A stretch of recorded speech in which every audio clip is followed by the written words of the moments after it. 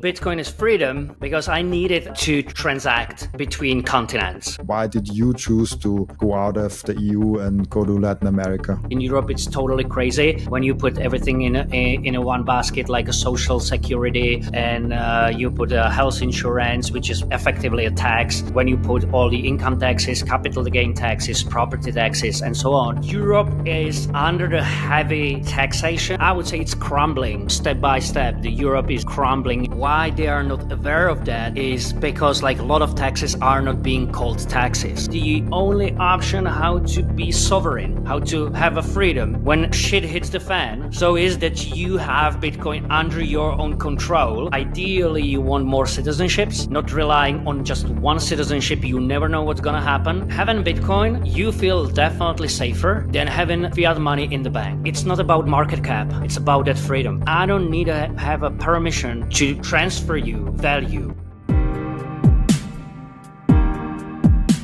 Why is Bitcoin for you freedom money? Okay. So my perception, also like how I got into the Bitcoin basically, and it stuck to me till today, is because for me, Bitcoin is freedom because I needed to transact between continents. And basically, because my life is mostly in Latin America, it's pretty hard to go with a standard traditional payment rails. And when I discovered the Bitcoin, so it was the answer. So then problem solved. Basically from day one to another day, problem solved. Of course, in the beginning, there was no Lightning Network and so on, but still, you didn't have to ask any authority to say, I want to transfer $100 from one continent to another continent, waiting for 5 days, pay what a ridiculous percent from that $100 just to rail your payment. And oftentimes it happens that it's not even arriving and they say, hey, there is a problem with the correspondent bank and it's going back to your original account, so you can try it again. So for me, it was a really need of transferring value from one continent to another in an easy manner without asking a permission in a couple of minutes or these days even a seconds. So yeah, there was definitely the attraction for me. And you also, so you got it first as a payment network, the Bitcoin, and not as a number graph technology, store of value, savings technology. Exactly. Like I understand the narrative of store value. And I think that's a pretty strong narrative in, let's say, Europe and US, because like still, if you know it from your side, right? If you want to make a payment from Austria to Spain, so then there's no problem because you make a SEPA payment and it's there like within an hour and there is no fee related to that. So that's not a problem in Europe, actually. The problem becomes when we want to do like intercontinental payments. And that's why, store of value is nice, but that's not like a main point why I got into the Bitcoin. So it was like a real motivation of transferring money and not asking anybody else if I can do it or not and why I shouldn't do it. And I don't like it and somebody else doesn't like that. So no asking for permission. And I know that it arrives and it's there like within 10 minutes, let's put it this way. Yeah, that's an amazing feature of Bitcoin that I think gets not covered enough. Like the use case is like most people stay in their own country or in their jurisdiction their whole life, or at least they don't move around too much. So they never really have to figure out, how do I send a payment from, Honduras to Austria and then to Australia? Like there are a lot of fees involved with the fiat system, even though it's just a database entry and there's nothing physical, no physical settlement layer in the fiat system. At least I see it like that. It's really interesting. And you also moved yourself from originally Czech, which is really like I can even hear that the Czech in your voice, to now to Latin America, right? Yeah, like I'm in Latin America like for 20 years. Oh wow, so long already. Yeah. When did you come there? It was like 2005 or six, yeah, five, I guess. So, and honestly, I've tried to live in a couple of countries, so it was not just the one spot. And I would say it's a never-ending seek for the best country where to stay, where to live. So I've already lived in a couple of I don't know, 8, 9 countries in Latin America, and yeah, like seeking for where is the best to stay, and maybe I will never ever stay in one country. Uh, yeah, now doing it with a family, and so yeah, we're trying to move to a country, try to live there, what we like about it. If we don't like it, so we move again to another one. So it's yeah, never ending seeking for, I don't know, like haven, some kind of like a best place where to live and where you can tick all the boxes what we have on our kind of like a list. Yeah, so there is and still keep going. Like, yeah, it never ended. What is that list for you? It's interesting because I'm started that research process as I'm since this year bind by like till this year I was bind to a place like Austria with my job, but since this year I'm not that anymore. So like I started like I think a month ago or 2 weeks ago or something like that to research about different countries, and there are so many different options, and it's kind of overwhelming. And I'm still in the just gathering options phase and seeing what is even possible. How did you start the process? Why did you start the process? And what is like your list looking of like, oh, I want this in a country, oh, I want this in a country? I would say that it's gonna be like pretty specific for every individual, because like everybody has different needs and motivations. So it's gonna be hard to like copy and paste to somebody else. But okay, first thing, I will put it from this perspective. I end up in Latin America because of many reasons. It was not Asia for me, never, because Latin America gives me the benefits. We speak Spanish at home, so there is no language barrier. That's the first thing. Okay, except Brazil, where you need to speak Portuguese. But other than that, the whole Latin America is Spanish speaking. Second thing is that you can blend in. So not just like from a physical appearance, how you can blend with not all of them, but let's say the majority of them, you can easily blend in. Also like from the cultural perspective. So it's not that different culturally, like in Latin America, let's say, compared to Europe. And also, like many Latin American countries have a lot of European heritage. So there's not that big, like a clash, cultural clash, that you would need to adapt to something maybe you don't like. So it's also easy. And the last part, I would say, is that I'm like seeking for freedom in terms of like real freedom. So to put it into perspective, like a lot of people are putting into high on the list, like a freedom and safety. And this is something what is like going against each other a little bit. So I'm going to put it this way. Latin America, there are countries in Latin America that are pretty safe. Obviously not, let's say, the same safety like, let's say, United Emirates, right? But that's the point. So you're looking for where you have a maximum freedom and you can somehow find a crossover with some certain level of safety where you feel fine. So what I, for example, don't like about United Emirates is that there is a super safety everywhere. There are CCTVs everywhere. If you go like maybe 10 miles an hour faster than you should go in a car, so immediately there is going to be a fine in your mailbox and you have to pay for it. So you pay for your safety with no freedom at all. So you're tracked everywhere on every step you do and where you're going. And that's the difference with Latin America, where you have like more freedom to do things. And I'm not talking about doing some illicit activity. So it's not an illicit activity. They're like doing something wrong. It's just about like nobody's like putting me in a place and saying, hey, you cannot do this, and we are following you and we are watching you, and you can't go that way and you need to go another way.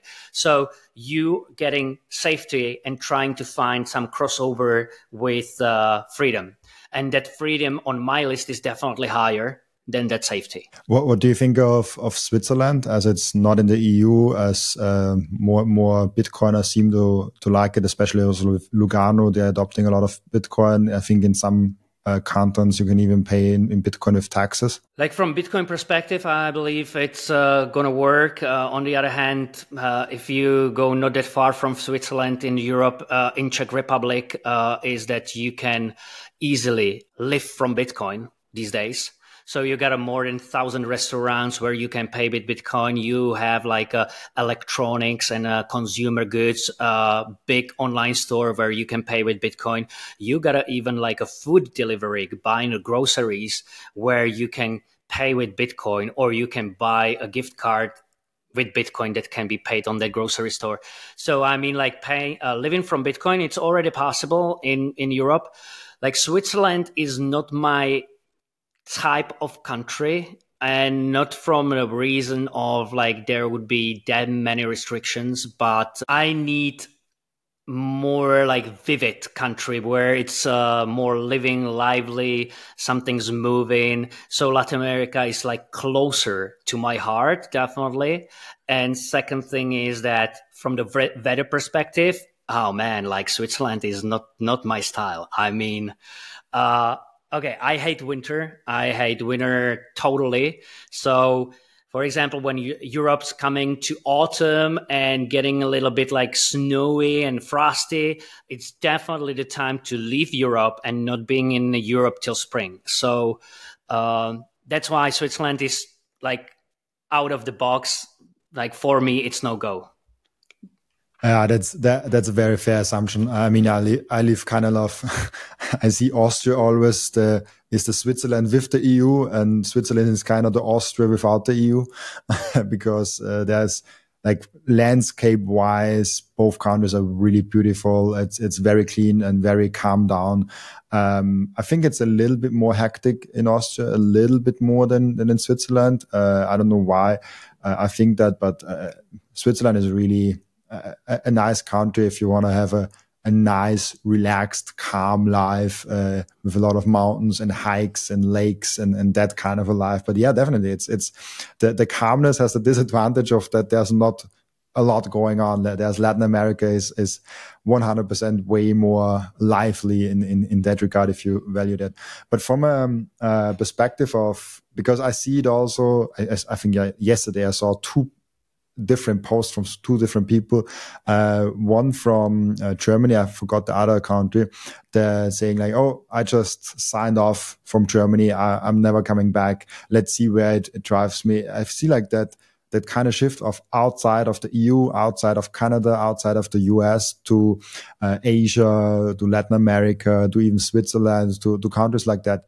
Like, why do you think is that? And why did you choose to go out of the EU and go to Latin America? Like the reason why it's happening is like European Union is becoming like over-regulated. And instead of leaving it like just on people, on a society, to solve issues that might happen. Like 90% of those issues can be solved even faster, better, cheaper, like within a society, instead of over-regulating something, because the market's going to solve it the one way or the other. So that's the problem with the EU. If something's coming new, so we are scared, we are going to regulate it. Okay, we need to have everything under control. Also, like with losing freedom in European Union, so all those issues are driving people outside, and they are then maybe seeking for Asia or Latin America. Like I told you, Asia for me is hard to grasp because of I can't like really get in there and not being a tourist. So that's not my style. I'm not saying it's not possible. It's definitely possible, but not my style. Latin America is a huge continent, and not maybe just a South America, but also like a Caribbean. So all that is Spanish speaking, and you can just easily move from one country to another. And if you're a resident in Mercosur, you gotta like kind of like a similar movement of individuals like in the European Union. So you're a resident of one Mercosur country, so you can go to another Mercosur country like with the ID card only. So you got a really like a huge optionality within Latin America where you can move, live. You don't like it there, you can maybe like it in another one. Yeah, so that's and it's more laid back, like in terms of less stress, and not saying that it's everything late, but there is just definitely lesser stress than in Europe. And the second thing, what I can find in Latin America is that there's so much things that you can build. Because obviously it's not on the same level like in Europe. Latin America has a long way to grow, and there are like a lot of services that are missing. There are like a lot of products that are missing on the market. So you're there that you can, for example, come up with your whatever startup idea, and you can start implementing it in Latin America country. And definitely you're going to have a success because there's not so much competition like in the US or in Europe. And everybody's going to be happy because like those countries are with those expats that want to do something and want to contribute to the country. So those countries are growing up. They are just having a better value for other people. Like, hey, that wasn't here like before. Now it's here. Okay, like, you know, you name it. Like now you can have whatever groceries delivered like with a Bolt or Uber, but there is no like a good e-commerce in many countries that might be delivering like electronics or other consumer stuff that's still waiting to be built, I would say. I cannot say it like generally because that's a huge country. That's a huge continent, like I said, but there are still countries that they are underdeveloped and have a potential. So why not? And I think there are probably a lot of things that you might see now in Europe or the USA that you can bring to Latin America and close the gap a little bit. Like, as you said, the services and products that are missing. Really cool. How are the taxes there? How is the tax system there? Is it as mad as in Europe, or is it way better?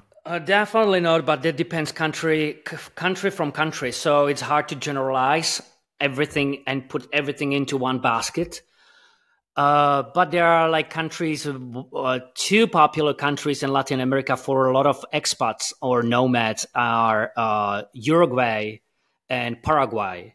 So Uruguay, if you move there, you got like a tax holidays for like 11 years. So you don't have to pay taxes for that period of time.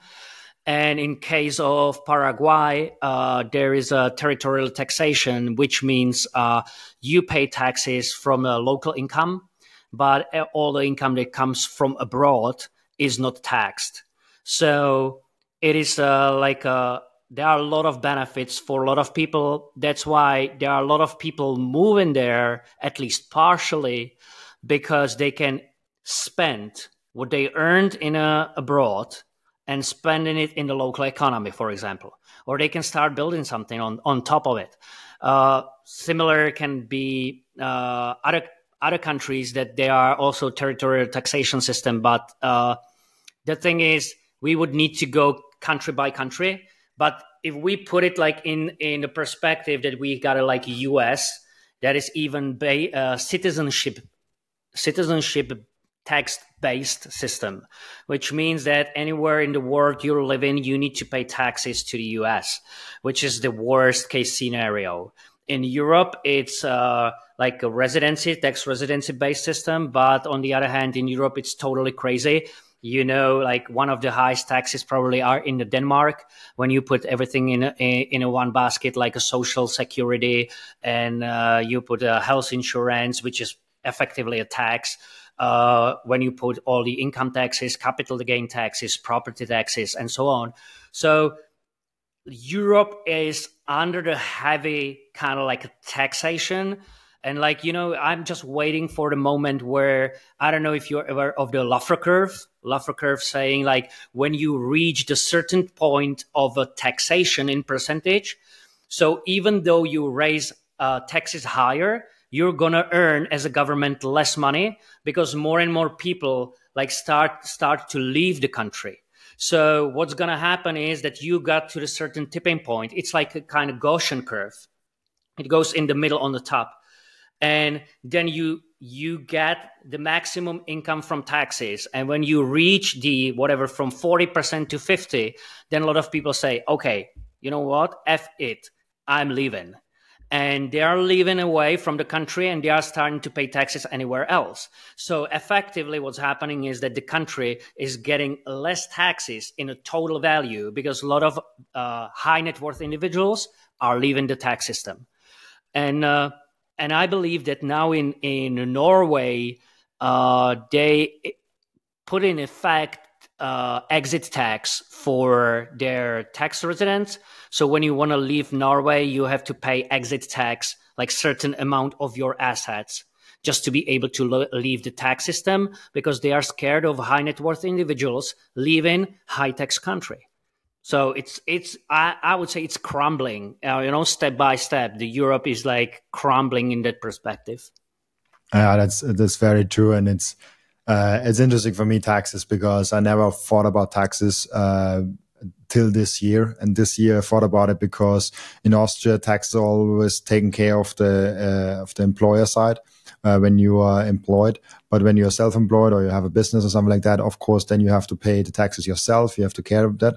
And just paying your taxes yourself makes you question the tax, and all of a sudden, even though you pay less than an employee pays, you're like, oh shit, no, I don't want to pay that much taxes. And then it's like, oh wait, how can I avoid that? Like, how is there other options out there? So I think like a big part of why there are not rebellions on the streets, especially in Austria and especially in other countries, is because they don't even know how much taxes they pay. If I ask around in my family and friend circle and ask like, oh, what's your tax rate? They don't know. they guess maybe like ballpark numbers, but they don't look every month on their salary slip. They just know what comes to their bank account. That's what matters to them. They don't know how much they miss out on because they pay in a high tax residency. It's crazy for me. And this interesting thing that you said with the point where people leave.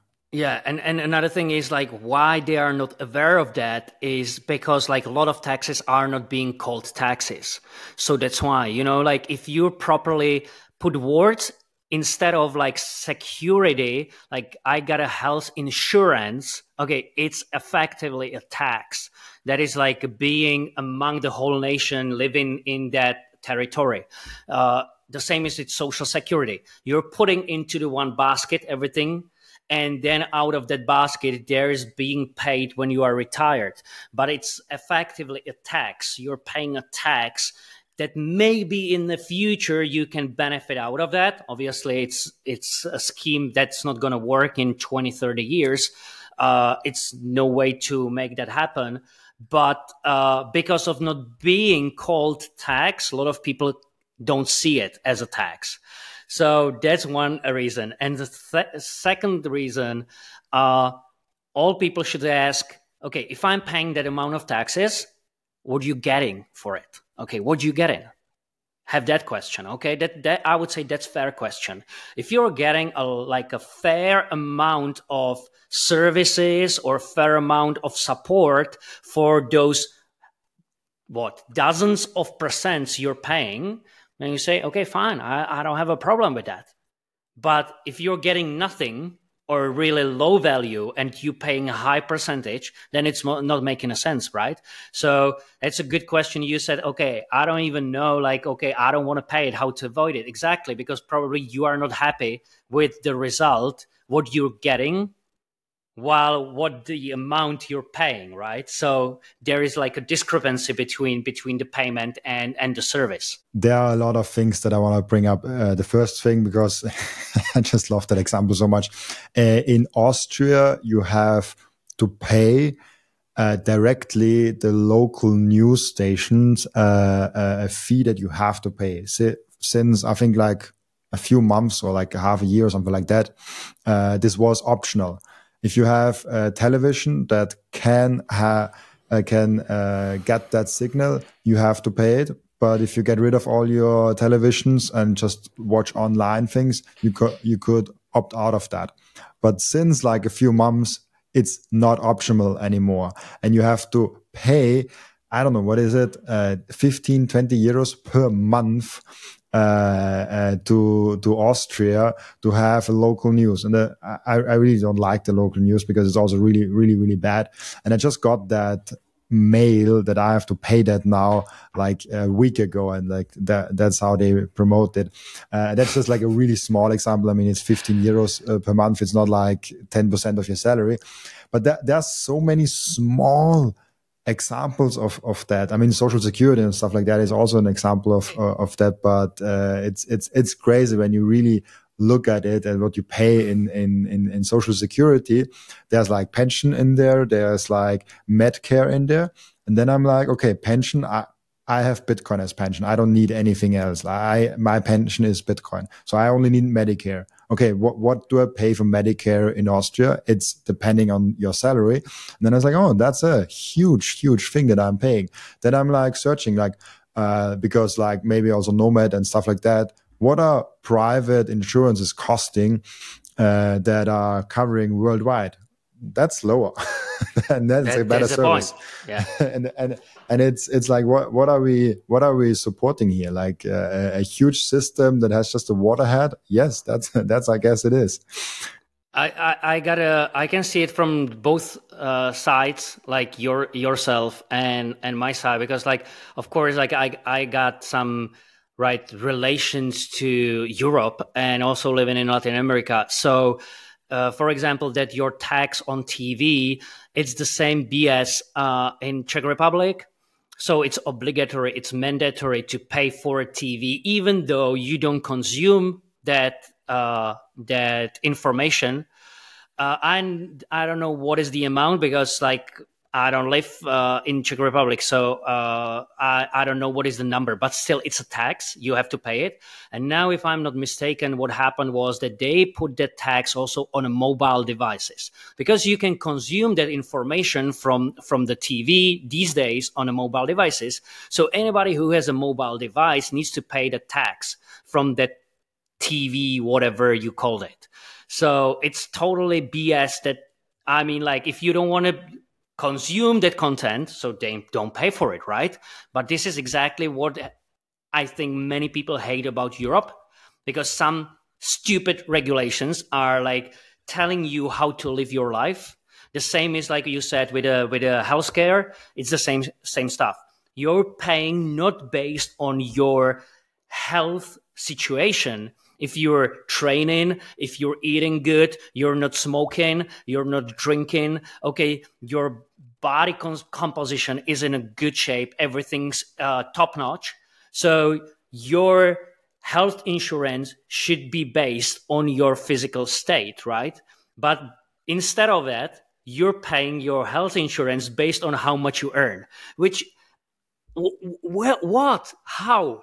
I mean, it can't really be this way. So you can be fat, you can be whatever. I mean, like really be high probability that you're going to need a medical care, but you're earning almost nothing. So basically you are not almost contributing into the system, but you are taking everything from the system.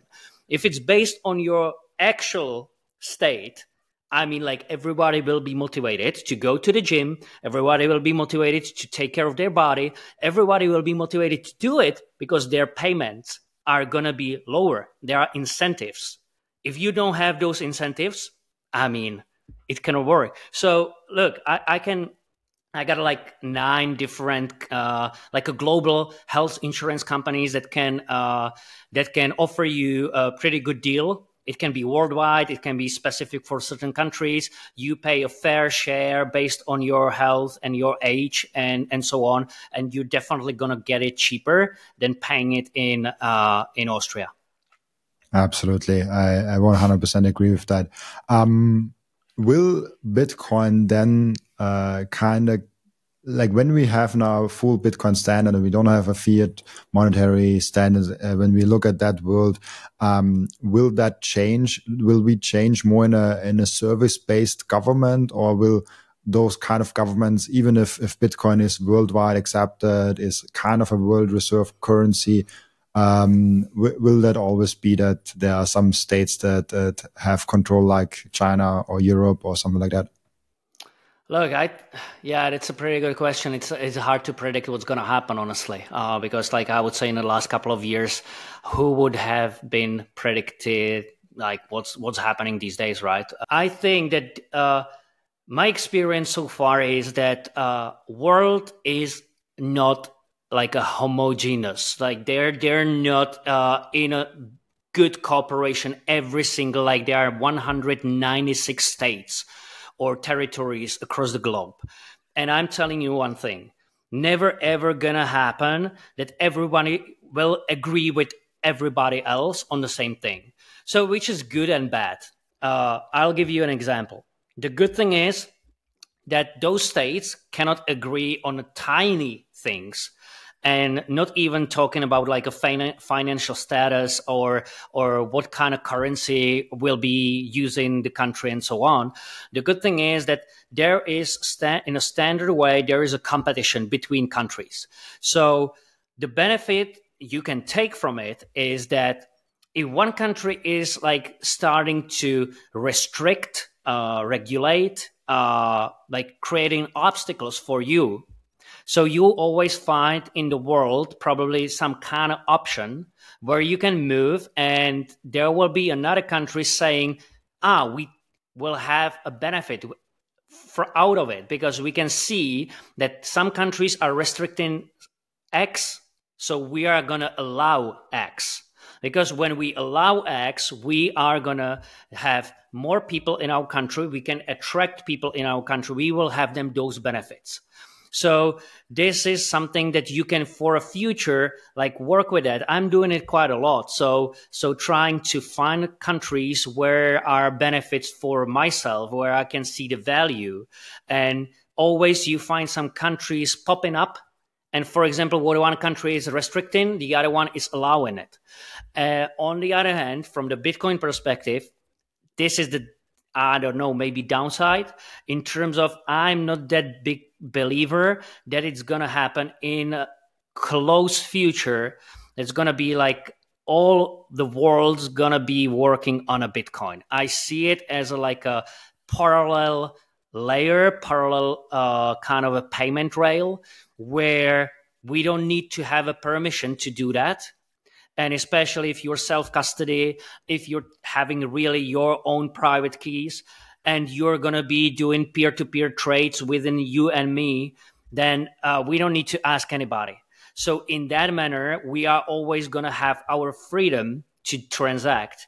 But saying that, I believe that there still will be big behemoth countries, like you said, China, and like totalitarian regimes that will not allow to have a Bitcoin as a currency, because they will not have any kind of control over that system. So, you know, what we have now, ETFs, hey, nice. It's an investment, like kind of like I would say for Wall Street, it's kind of like a speculation, right? Hey, we can make some percents on Bitcoin. My guess is like a lot of them, they don't even care about it. They don't even know maybe what is a self-custody. And if they know it, they maybe heard it a little bit. But there is like a kind of speculation on a small asset that can grow in a total market cap value. But seeing it as a currency, I would say more like a parallel currency for maybe millions, maybe hundreds of millions people, maybe billions people. But I think like a lot of governments are going to have a problem with that. If you watch or listen to my podcast on a regular basis, I guess you already bought some Bitcoin. And now the most important step is to keep the Bitcoin. Keep them secure in a hardware wallet. My personal recommendation for hardware wallet is the BitBox. It's super secure. It's simple to set up. It's also a perfect gift for a friend who has still their Bitcoin on an exchange. And you can get a 5% discount with the code Robin at the checkout. Visit bitbox.swiss/Robin to get your BitBox. And if you really want to bulletproof your self-custody setup, your security setup, and maybe even your citizenship setup, you have to talk to the Bitcoin Way. If you go to the bitcoinway.com/partners/Robin, you get a 30-minute free call where you can dive deep with them if your self-custody setup is secure, if your citizenship is secure or maybe might be improvable, or your digital footprint in general is secure. They are the experts in cybersecurity, in Bitcoin self-custody, and how to be a secure, sovereign individual in general. And last but not least, I have something completely new for you guys. I partnered up with Coin Vigilante. This is the most beautiful Bitcoin timepiece that I ever saw created by anyone. Look at that beauty. I love it so much. Coin Vigilante made a perfect Bitcoin watch. That's the perfect, subtle, elegant way to go out there and show that you are a Bitcoiner. And that watch brand is Bitcoin only. Make sure to check out the link in the description for those amazing Coin Vigilante timepieces. Those watches are amazing. I love them so much. It was really hard for me to pick the one that I want to have because there are a lot of great options. I went with the new transparency edition. They are all limited, so grab yours. Those will not be available for a long time, but there will come new models and new amazing designs along the way. I also I think if it ever happens that Bitcoin is a global standard and it's only Bitcoin, like there is a difference between Bitcoin is kind of accepted everywhere in the world. It's to a certain extent also now, like you can go in almost every country, exchange your Bitcoin for either goods and services or for local currency and then get goods and services. So Bitcoin is accepted worldwide today, but to a certain extent where there are so many great products and services where you can instantly pay with your Bitcoin. We will get there. I think not that far, but to an extent where there's no other currency, that will take either very long or will never happen. I hope to believe that it's latter, that it's actually happens, but it just takes a while. But it's hard to foresee because like there's really bad currencies like the Turkish lira, for example, and it still exists. People still use it because there's a really hard network effect around that. But yeah, it's a currency that is complete. Like everyone agrees that's really inflated currency. We don't need the Turkish lira, but they don't change to US dollars for the same reason they don't change to Bitcoin. So it's like. There would be so many better ways, and it will be interesting how it turns out, and it will be really interesting how this transition goes if we get to a Bitcoin only world, and if we get there. I have no clue about that, but I'm writing my thoughts down and I'm trying to figure out where it goes, and that's why I'm asking always my guests about it. Look, I think one more take on that is that. Like you said, if you're a Bitcoiner, and I can tell from my side, if you go to a country, even though it's not Bitcoin exception everywhere, you can always find peer-to-peer.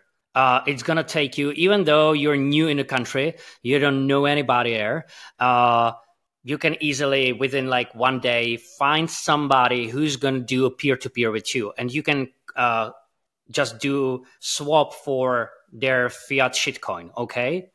So that's not an issue. If you're a Bitcoiner, it's easy. If you're like having self-custody and knowing this stuff, it's even easier because you're doing peer-to-peer maybe in your city, right? And you go for a meetup and so on.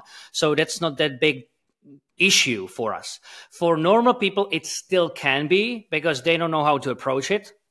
And besides having it as a parallel kind of economy, it's good for you as a Bitcoiner. That's also another take. Like, I mean, if you go mainstream and Bitcoin is going to happen and become a mainstream, and it's going to obviously be regulations applied on every single wallet that you can have, and it needs to be custodial, and it needs to have a proof of keys from this address, and if it's not there, so you cannot interact with the old traditional system and so on, which you can already see in Europe, right?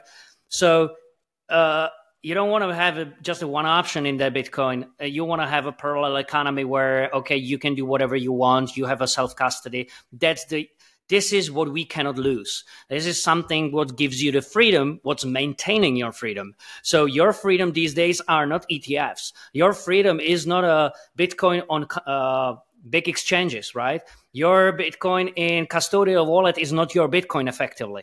So the only option how to be sovereign, how to have a freedom when, shit hits the fan, so is that you have Bitcoin under your own control. You take a plane, you board a plane with a small like that device, and you go 10,000 miles across the globe. You set up there and you keep going, because that's cool. So this is like what I at least see it from that perspective. This is what we need, because like regulation is going to be governing body is going to be here, but you need to maintain and preserve a freedom. Yeah, very true. And it's I never heard that take that it might be better that not too many that it's not only Bitcoin, so it's not hardly regulated. It's interesting take. And yeah, I definitely feel like Europe is going in that direction. And that's also one aspect, not only taxes and not only other things, because taxes, there are solutions, but the other things is like, how is Europe going to develop, and how is Austria reacting to those developments in Europe? That is also something that is on my mind. That's why I'm watching politics too close. Yeah. because we always say like politics don't matter. That's true for Bitcoin, but it's not true for yourself. Like you are a physical body in that country, and they can restrict you, and that's why it's, I think as an Bitcoiner also important to watch politics and what they're doing in your own country with the regulations, with the concepts they are doing. So yeah, Bitcoin obviously doesn't care about politics because Bitcoin is global, as you said before. Like when there's one country that has high restrictions on Bitcoin, there will be another country that says like, oh yeah, please Bitcoiners come to me because there are no restrictions here, there are no taxes on Bitcoin. So this will always be a balance, and there will never be a global thing against Bitcoin. But for you personally, you should watch what your country is doing to you, and maybe there are better options. I think that's one learning for Bitcoiners, definitely, because I feel like they are too like, I don't care about politics, I have Bitcoin. Yeah, you have Bitcoin. But on the other hand, you have to realize that you effectively are a slave. All right. So what government is taking care of is that we need to have enough slaves that are from the beginning, from the day they are born, are being developed to contribute into the economy, pay taxes, and then you die. Okay, so you're effectively slave the whole life. And especially like you said with the politics, governments, they don't care about their own citizens. Basically, it's the politics, and you need to be, I believe, selfish in that mode, and not saying like a selfish as an individual. Maybe you will see it from the family perspective. Okay, this is still like in comparison to the whole society, it's selfishness. So your selfish unit is, let's say, family. Okay, this is where you need to put like kind of, I would say, boundaries. And this is like your level, and say, okay, so what I need to protect is the family unit. And the family unit needs to have a freedom, and the family unit needs to live a life like how we want. And if we don't like something, okay, we can move somewhere else where it's totally fine. So you trying to preserve your freedom for a family unit.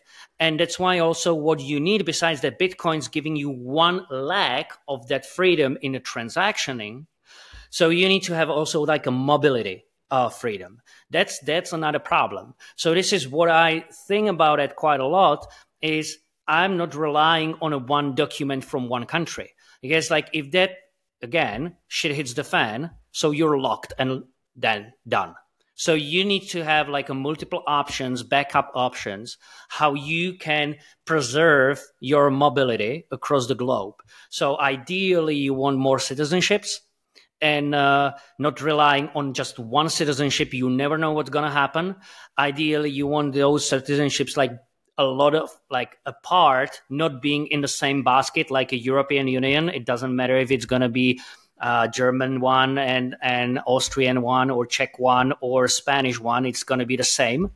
You need like from totally different part of the world, or at least some kind of like residency permits in multiple countries and having those backup plans. Okay, so if something goes down bad here, I have the option to maintain mobility for the family or for you. It doesn't matter. But I think like that selfish look from the family perspective is really important to be ready for what's coming in future. And I don't know what's coming. I'm just saying if something bad's coming, you should be prepared for that, because later it's too late. I think that's a great segue into the next question that I have for you. It's like what, and I think you thought about that well already.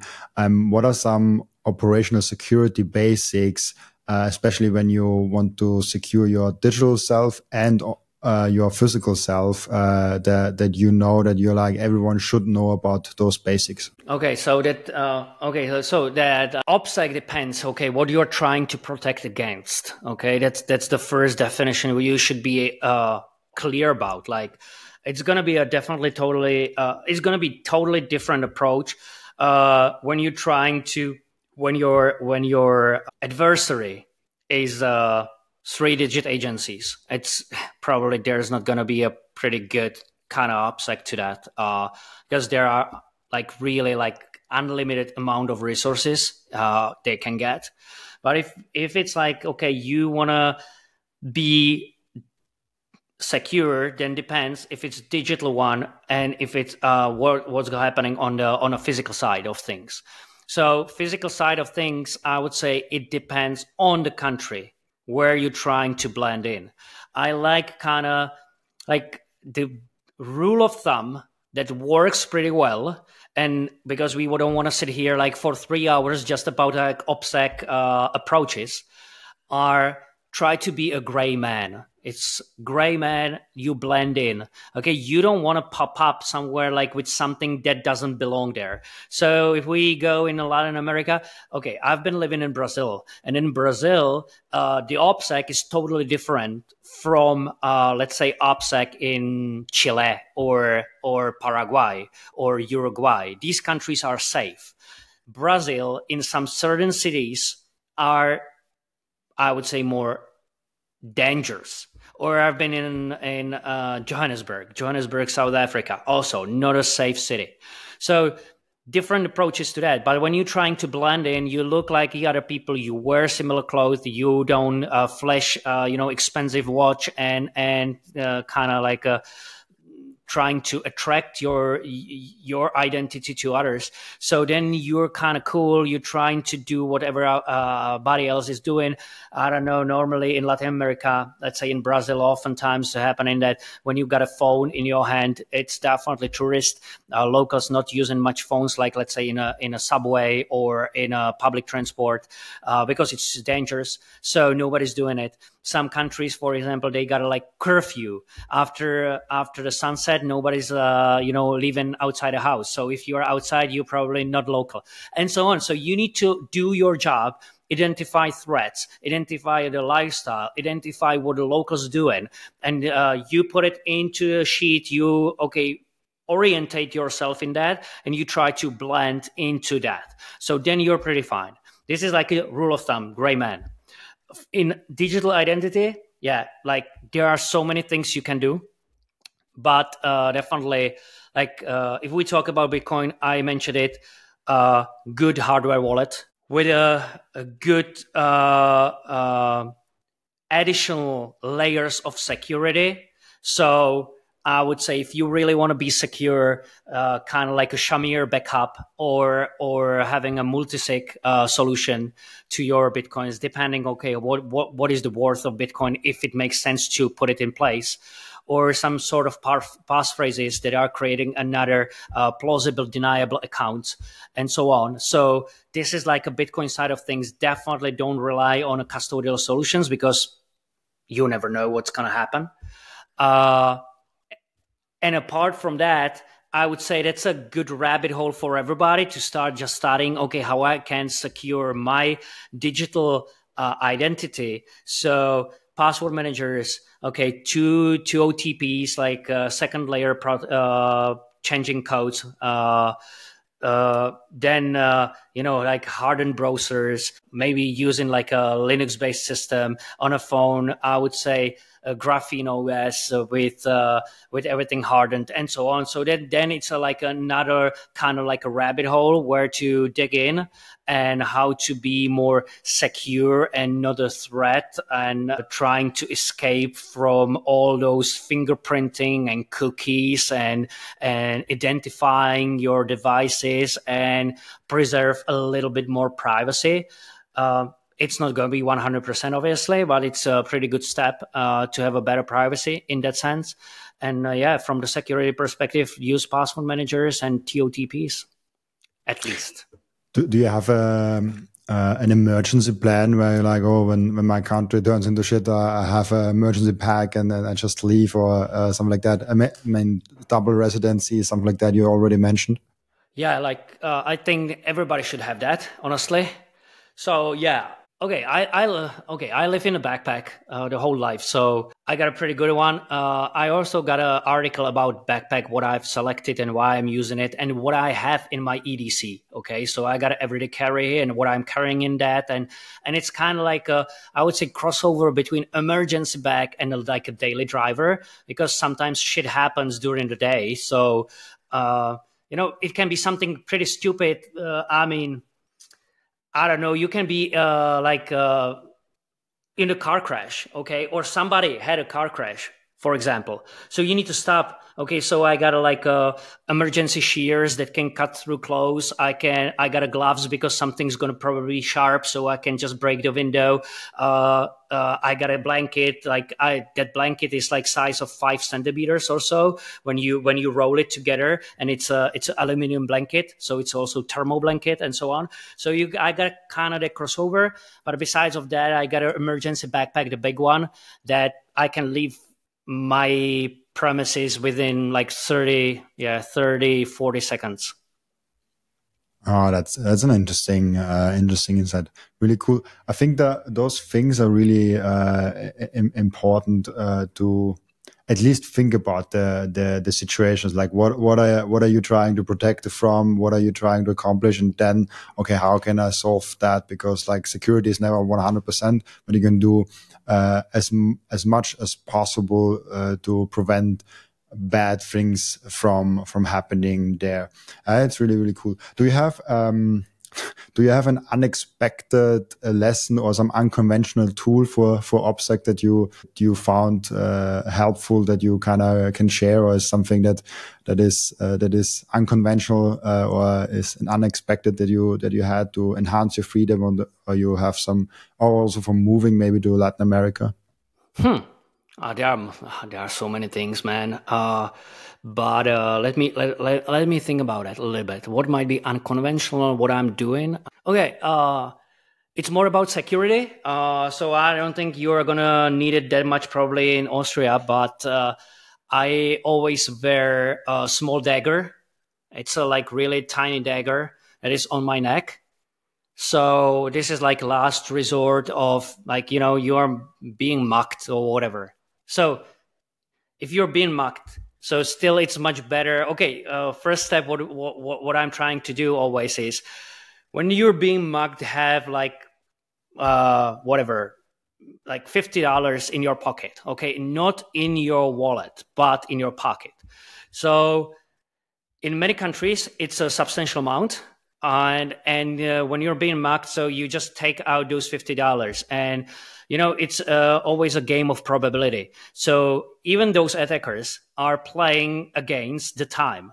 So when you're being mugged, so when you have, hey, here's the $50, so normally they jump on a motorbike and they just leave. So it's much safer, honestly, to deal this way than trying to protect, and maybe in your backpack, maybe on your body, something else is something more valuable than those $50. So this is like how to like trying to get out of the like shitty situation easily. But then you can like, okay, hey, here are more stuff if something goes wrong. And if it's really go wrong and you have no other option, so I got a dagger, because that's a really small dagger that can do a lot of damage. And if you don't have any other option, so better to have something than nothing. So yeah, using that. And another thing is I got a belt, and that belt is like double layer.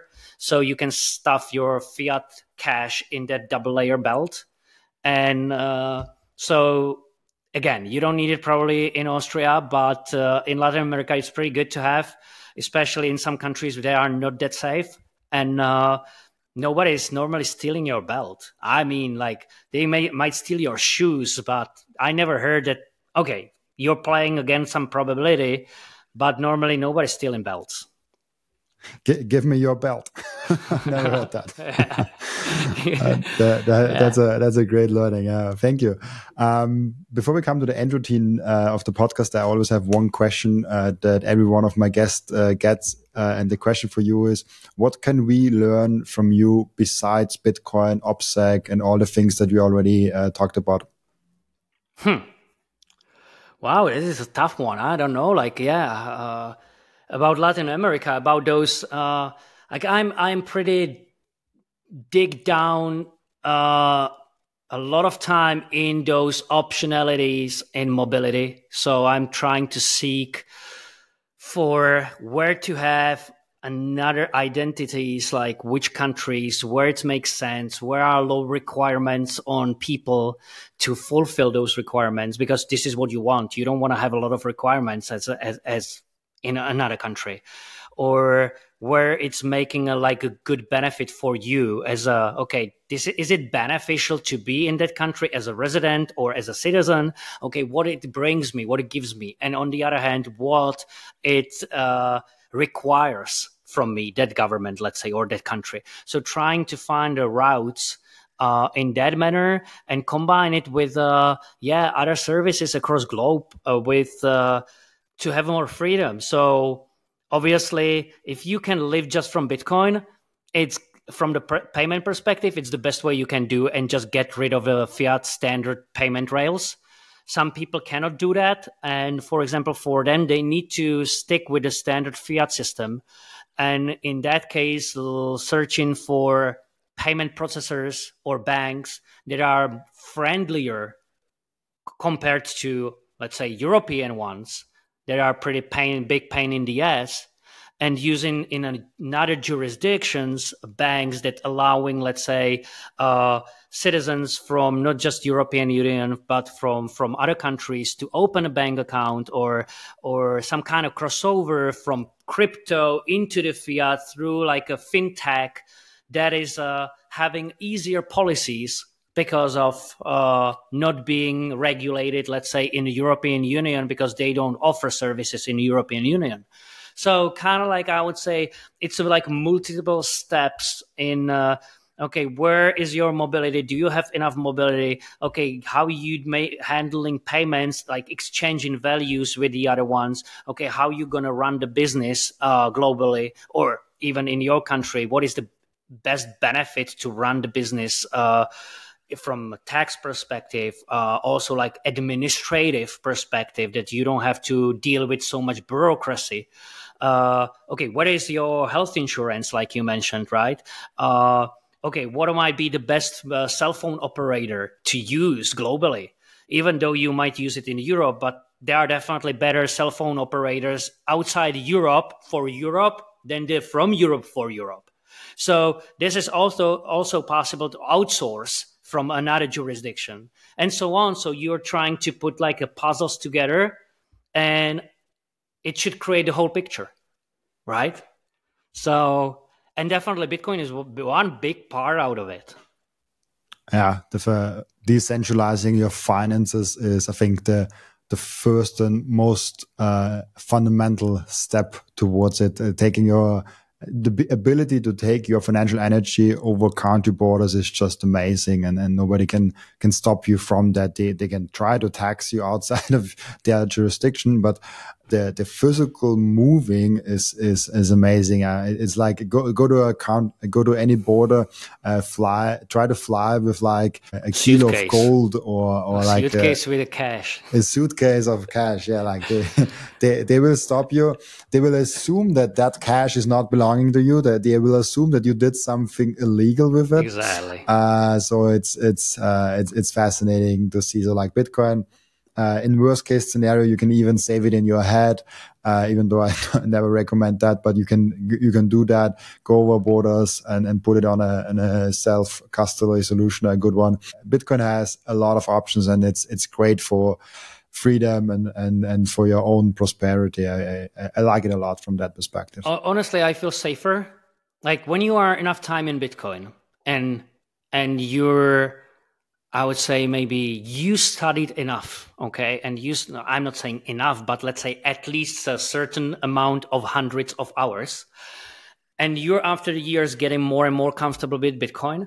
And you think about like a future, what can really go wrong, then having Bitcoin, you feel definitely safer than having fiat money in the bank, honestly. Like in my perspective, like you can have a sound sleep.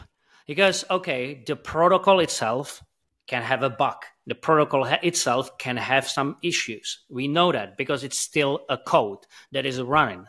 But on the other hand, this is still a better kind of like a risk-reward ratio than to just relying on a standard fiat over-regulated banks where your fiat money that is not even yours are sitting, and you need to ask for permission to use them or to withdraw them. And when you're withdrawing them, they are asking you why you need to withdraw it.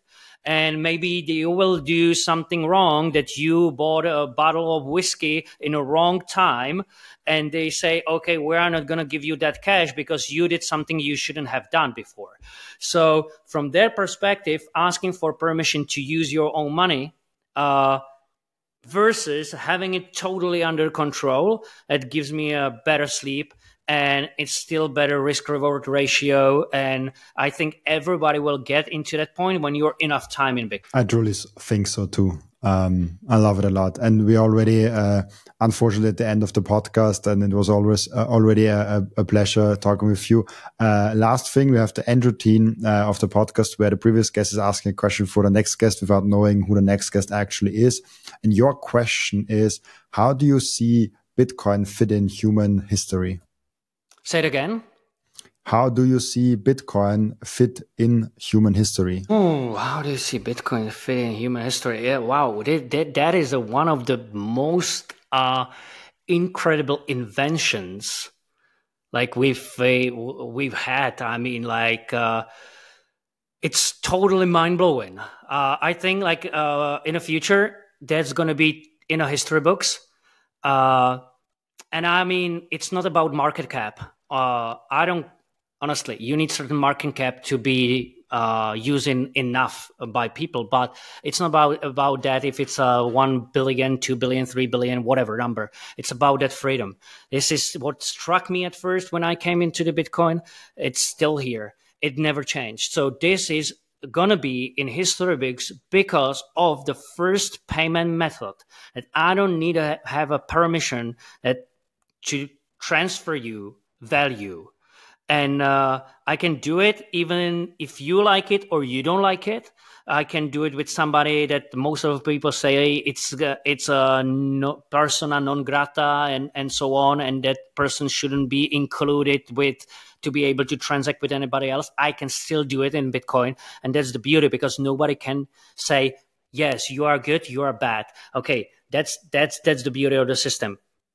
Everybody can use it. The good ones, the bad ones. And that's why it's going to be in the history books. Very true. I love it a lot.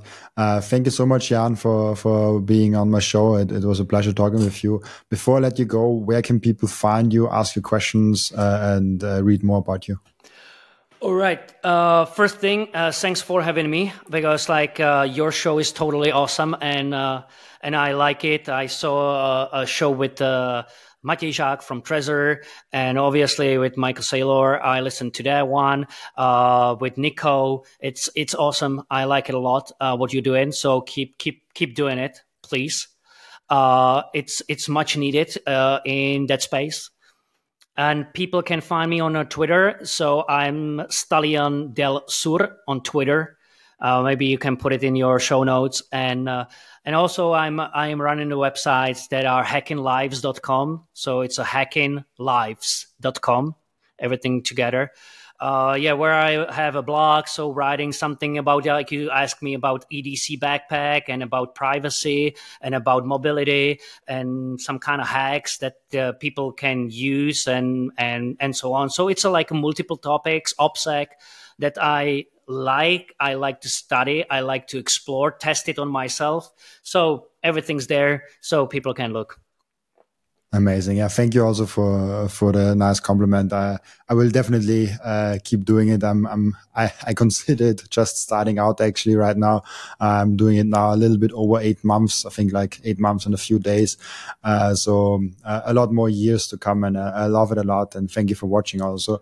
Also thank you for everyone that is now watching and listening to the podcast. As always, I'll be back tomorrow with another episode. Bye bye. Thank you. Bye bye.